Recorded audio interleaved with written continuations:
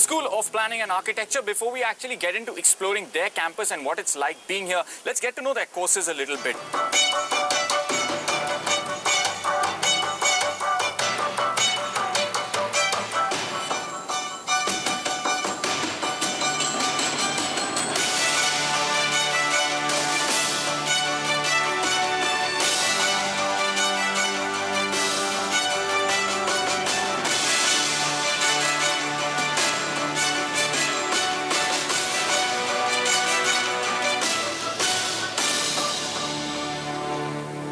Do you feel today architecture is getting very corporatized in the sense when you're taught? Are you taught specifically to design business centers or malls or, office spaces? Or is there a lot of can you become a freelance interior designer if you choose to? Not in our college. As far as I've experienced, I'm a second year student, and the projects that we've been given and the problems that we've been given, they cover a lot of aspects as green buildings and as environmental susceptible designs. Right. Talking about everything from environment planning to urban planning to transport planning to just the plain old architecture, you can study anything over here. But what about hands-on experience? When do you actually go out there and get work experience while you're studying at SPA? When does that happen?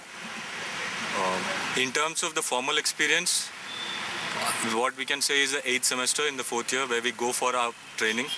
It starts like an intern where we work for 6 months under an architect. Have any of you done that over here? All of us, as in all the 5 years. Where did you work and what was that experience like? Is it very, very important to also work while you're at a college like SPA?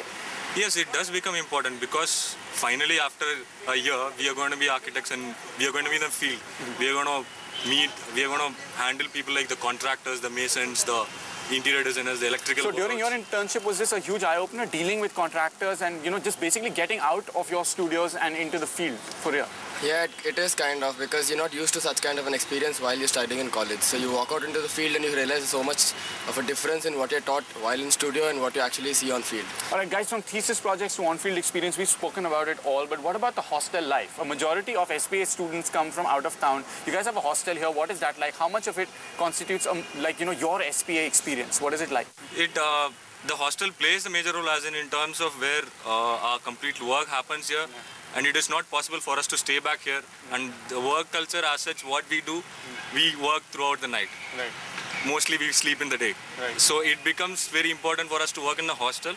And because we have so many group works, and it always becomes like it's not like I'm sitting in my room and I'm working myself. Okay, and what about extracurricular activities? Like, is there a lot that happens besides just the projects and the studio work and the inspiration at the hostel? Actually, I am not a hostler. I am a day scholar. But yes, hostlers have the most fun at the college because it's like you're living with your friends. So, there's a lot of work happening, there's a lot of fun happening, a lot of ideas, a lot of brainstorming. You can take breaks and then you have jam sessions and you have movies. So it's basically a lot of fun. There's a courtyard, so there are games, sports. You don't really have that Delhi University campus where you've got 15 colleges around you. Do you feel that isolation at any time, or do you feel that being in SPA is just good enough? Yeah, when you restrict yourself to Delhi, we do get kind of isolated because the university, we don't belong to. So do you miss the campus action or No, but we have other opportunities. Like we have a society called National Institute of Students of Architecture, NASA, which is an all-India membership of all the colleges of architecture. Right. So and there you have NASA. Yes, NASA. Right. So there we have a lot of interactions with other colleges. We have competitions. We have cultural as well as academic competitions.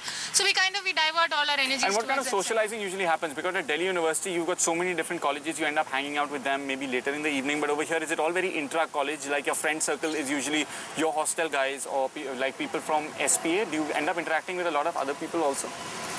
There is a lot of interaction in the obviously with the friends, but there is a restriction of interaction with outsiders. But it helps, as in it is a positive as well as a negative. Though you don't get to interact with outsiders. Are you saying you have a chip on your shoulder that we are SPA, we really don't need any other campus, or do you miss it? Like imagine if you had LSR like right over here. Would you want that or would you not? Obviously, would want that. Yeah, you would want that. So you sort of envy a Delhi University or a JNU or an IIT or even a Jamia where they've got like thousands of students around, or do you think SPA is? Yeah, I can see her. You don't want an LSR around, obviously. Yeah. No. I mean, if it's there, it's there. But if it's not there, I don't think it makes much of a difference. I mean, we are a society in ourselves, and we have enough people. We don't have time to meet everyone in college ourselves. Very very quickly before we leave, like, you know, when someone's from DU, you call them a DUite. If you're from Hindu college, you're Hinduite. Stephens is Stephanian. What do you call someone who comes from SPA? We don't, I mean, maybe SPAites, but then we don't really You mean call there's no universal term for... No, we have phrases or slogans which we might shout, but otherwise we don't call ourselves anything. So there is no term. You guys are just future architects. That's it. No, we are from SPA. You are from SPA. All right.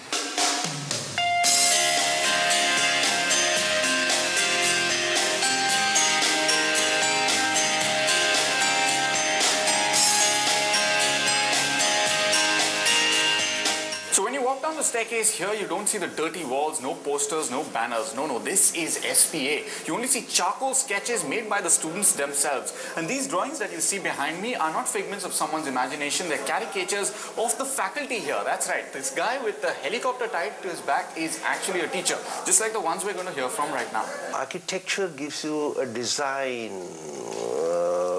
education, design temperament, design attitude. It makes you an all-rounder. College has been my life. I was a student here in the 60s, and then I've been teaching for the last 28 years. So it's marvelous. I enjoy it. Well, it's been nearly 28 years now. It's a wonderful experience. I never regret it. It's sad our universities are cut off architecture from the field orientation, and it has been one of the strongest point of SPA. Where do you find, there's half a dozen students with their 2 faculty members are up in the mountains doing earthquake studies. Yeah, the environment in the school, is a little different from, as you would imagine, in a normal place of learning. I think there's got to do something with the nature of the subject, because the subject by itself is so rich and so, rounded, that it sort of exposes you to all that you need to expose yourself to. It's like when you fly a kite. You actually let the kite just fly initially, and then you pull the strings and say, well, this is the way you go, my dear. So it's somewhat like that, where we allow them to think a little wild and, not get constrained by... Even students, found to be, we were very liberal. It was easy to produce people like, Arundhati Roy. We won't kill them, we will tolerate them, we'll let them come up. My God, it was very difficult, a person like Arundhati Roy, to be her teacher. Oh, it was not easy. But teachers had to match with them.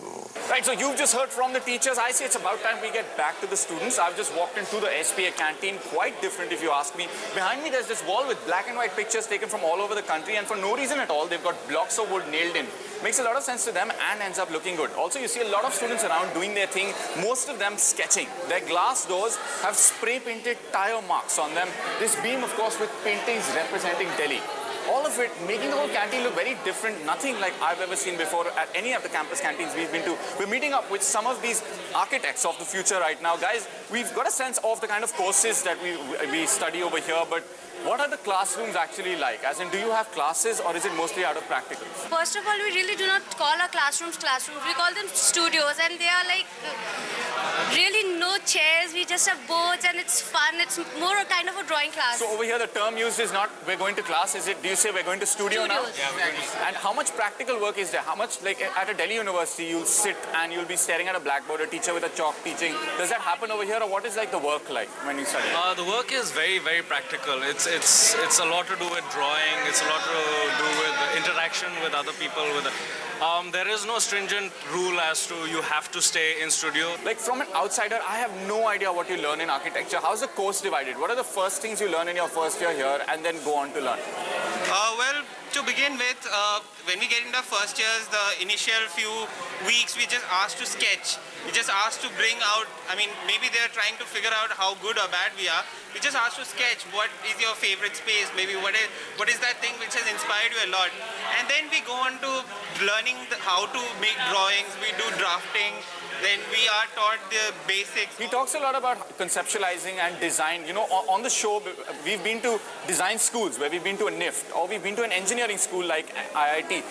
this place is like a combination of both. How important is it to have that artistic vision and also know your technical, know how to sort of go ahead with architecture? Is it combining both? Architecture really involves, like you said, it involves a bit of art and it involves a lot of engineering as well. Some people are born with artistic abilities. That's not necessary for an architect, but he definitely has to have a creative bent of mind. And design comes from conceptualizing. How does a typical day at SPA go? Say I'm a student that's looking at joining SPA. Is it all classroom, and a little break and then back? That's how it happens in most colleges. What is it like over here? How would you say? Give me a description of it. Been in a class which lasts for 3 hours. Our studio lasts for 3 hours, but more than 3 hours, but it's not a classroom thing. You can get your food there, you can listen to music, you can keep watching movies if you want, and it's all about getting inspiration. You get inspiration from different things.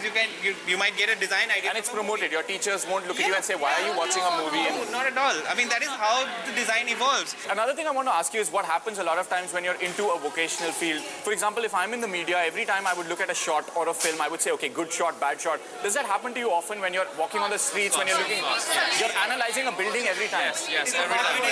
When it becomes you were saying something, yeah. Nowadays, when we click pictures, it's not the people whom we are clicking, it's the building, the elevation. Does that happen to you, where you get your family to line up and you're actually clicking the building? No, I actually tell them to get out of the frame and let me click, and they're like so irritated because half the pictures I have is only of buildings. So, would it be fair to say that it's changed the way you look at the world? Yes, it has. I have something to say. There's a saying which goes, you know you're an architect when you have more pictures of the sidewalk than of people, Right, so architecture not as restrictive as most would imagine. As we sit around here in the canteen, there are final year students submitting their thesis projects. Sounds interesting, and we check out why.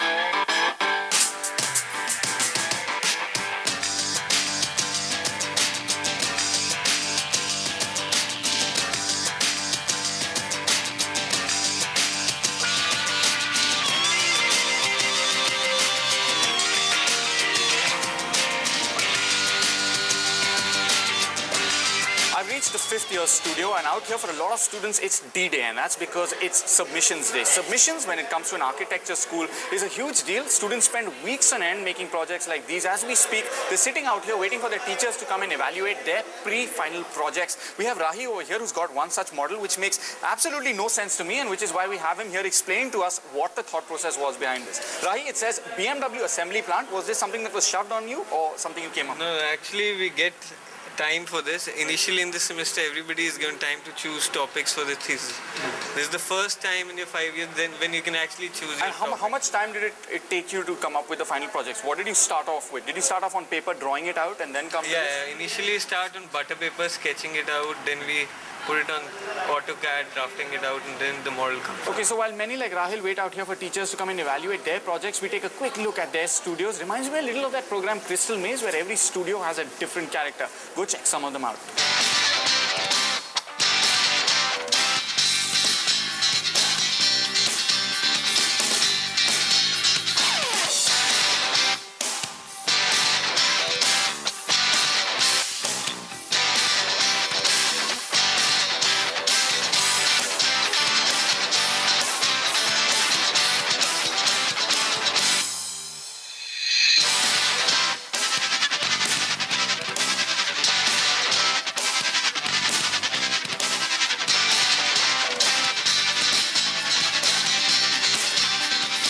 I don't know about you, but I definitely wouldn't bunk if those were what my classes look like. Lots more to come up after the break on this unexplored territory that they call SPA. Did you know that there was a film made in the 1980s totally dedicated to architecture school, shot completely at SPA? That and lots more after this short break. Stay with us. You're watching You Special.